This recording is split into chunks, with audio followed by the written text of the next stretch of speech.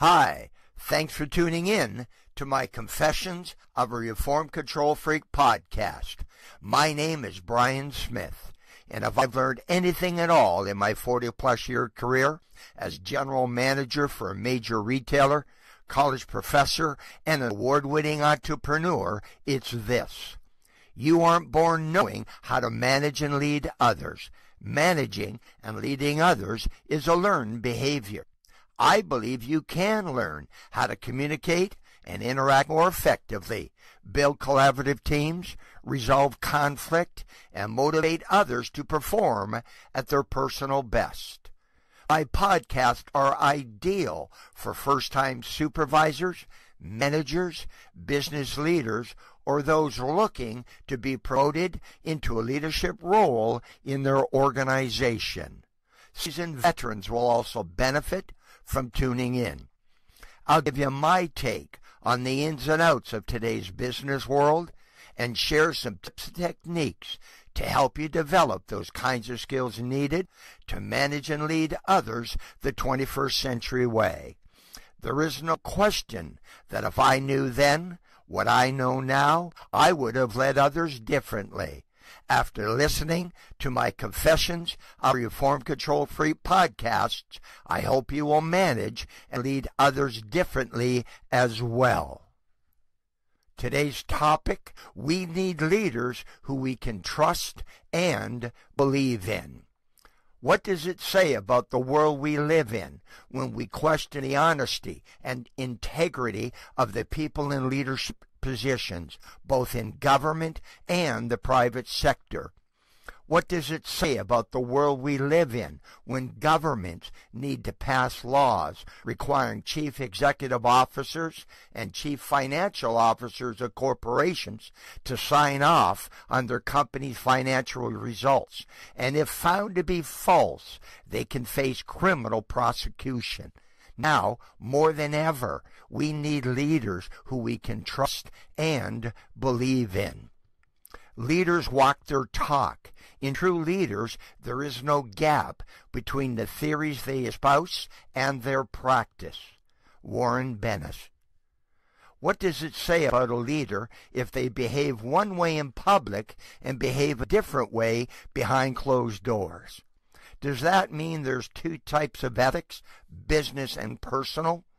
If there are two kinds of ethics, does that mean it's okay to lie, cheat, and con your customers' employees, but not your family and friends?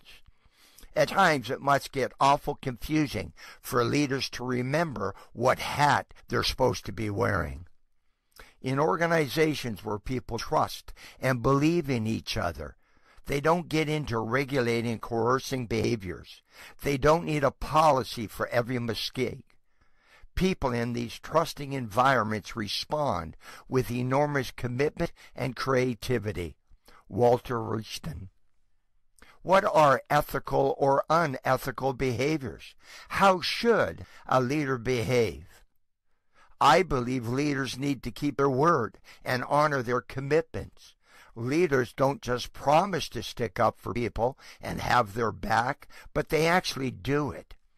Leaders don't just preach fairness, they practice it. And they don't just counsel others about honesty and integrity, they live it every day, both in public and behind closed doors. What they say and what they do are congruent. They are one and the same. You can't be ethical some of the time. You must be ethical all of the time. You can't be ethical at home and not at work, or vice versa. You're either ethical or you're not. Today, we need leaders we can trust and believe in. You've been listening to my Confessions of a Reformed Control Freak podcast. Thank you for tuning in. Leave me a message. Let me know what you think of this episode. If you're looking for answers to questions about the challenges you face managing and leading others, you can contact me directly at brian@briansmithpld.com. To print out a hard copy of this or any of my podcast episodes, visit my website at briansmithpld.com. Are you or someone you know looking for a keynote speaker, corporate trainer, or executive coach? Please give me a call. I work with people who want to learn how to communicate and interact more effectively, build collaborative teams, resolve conflict, or motivate others to perform at their personal best.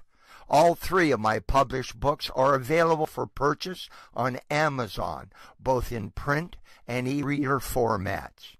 Want to stay connected? You can follow me on Facebook, LinkedIn, Twitter, and Instagram. Thanks for tuning in to my Confessions of a Reformed Control Freak podcast. And most importantly, have yourself one heck of a great day.